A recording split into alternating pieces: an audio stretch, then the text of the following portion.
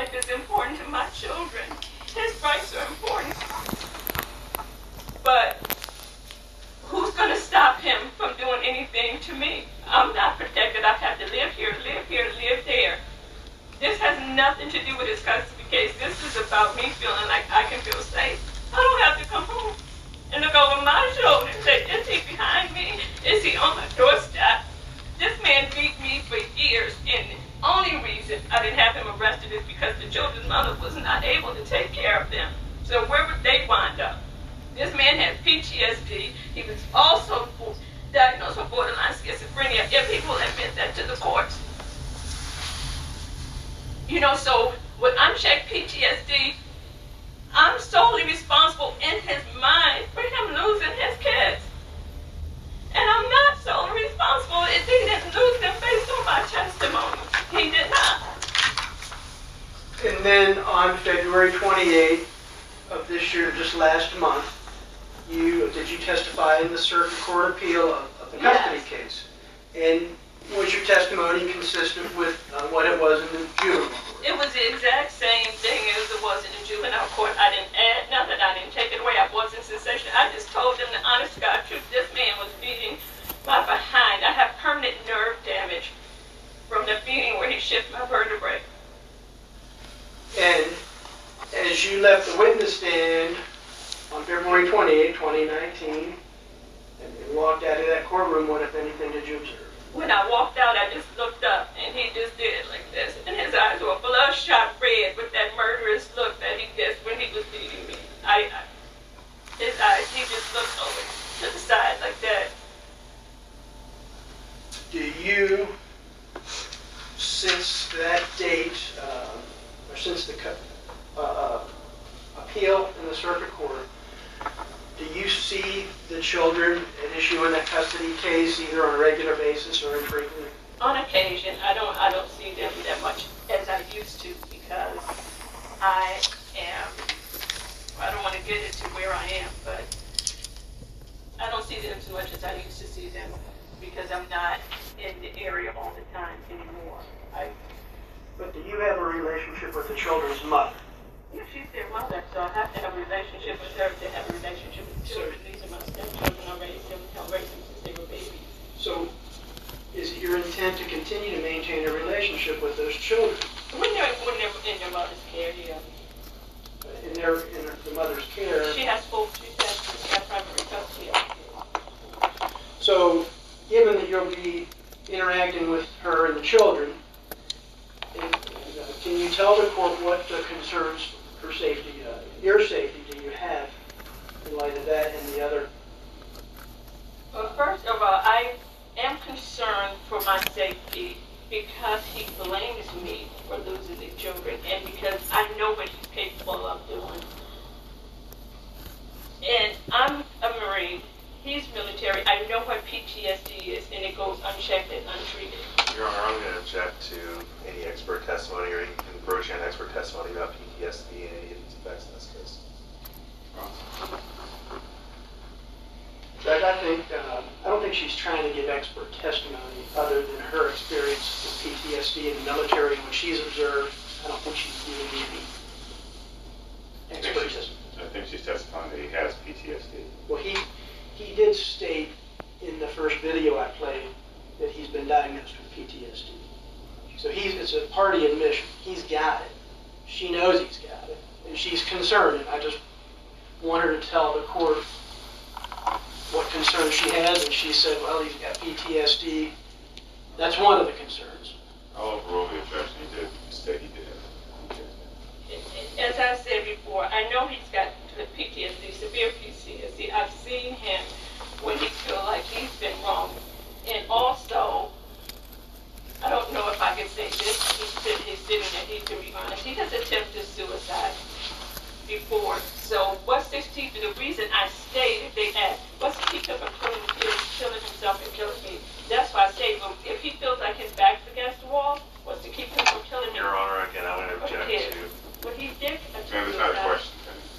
I think, we've gone far from it being responsive. We're now gotten to the point of speculation about his mental state, PTSD, suicidal ideation, all of these things. It's pure speculation. It's not appropriate. What's your response, counsel? It's her personal knowledge based upon his own admission. I'm going to sustain that objection. And, you're asking the court, based upon your concerns and the totality of the circumstances and what you testified about here today, for a protective order, and you're asking for a 2-year protective order that he have no contact with you, correct? I'm asking that he doesn't do anything for me, and I know the court cannot prevent that. I'm not here to get a protective order because it's going to help or hurt him with his custody case. I understand his rights. I'm here because I am afraid of him. I'm going to get into where I have to live and where I have to work, and how I have to inform my HR of what's going on in my life. I'm here and asking the courts. I understand his rights. This is not about his custody case. I'm just saying, consider my children if something happens to me. I'm not trying to go against the court's right or anything. I'm just saying, protect me. I have been to the manager's office a million times. I didn't even know anything about a protective order until just last month. I didn't know how to do any of that stuff. I was living in his house.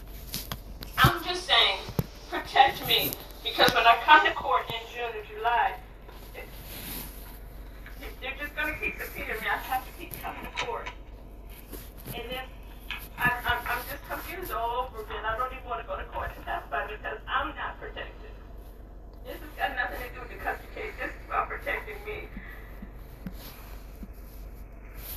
I'm just like distressed. I'm not even able to do my job effectively. And I don't have the kind of job where I'm stressed out all the time just because I never know when is he going to snap. And I'm not trying to air him out, but the mental illness is real.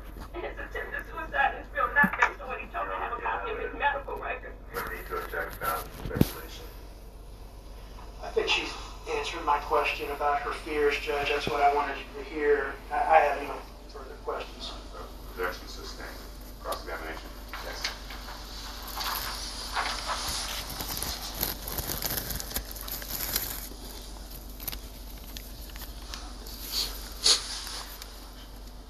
Ms. Thomas, may I hand this up to have her take a look at this? I'm going to object.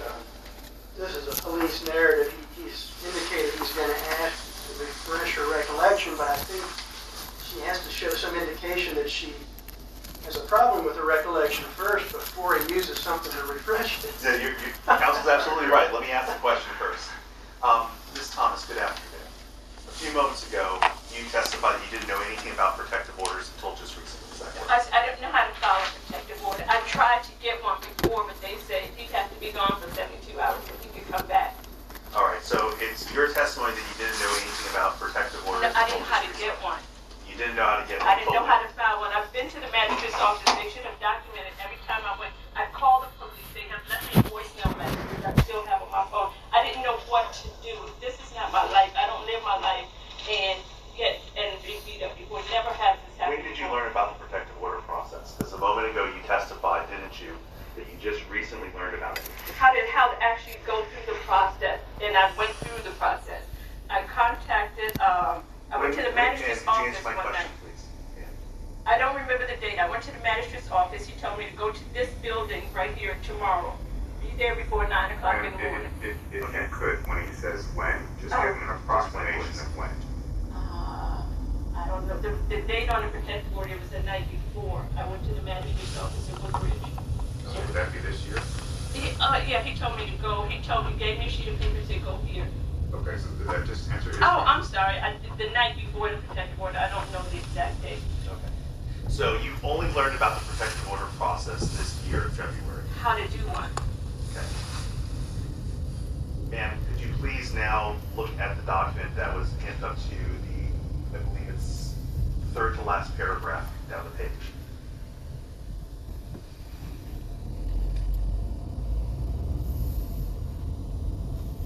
Does this reflect your recollection about whether or not the Prince William County police officer ever informed you about the protective order process in 2019?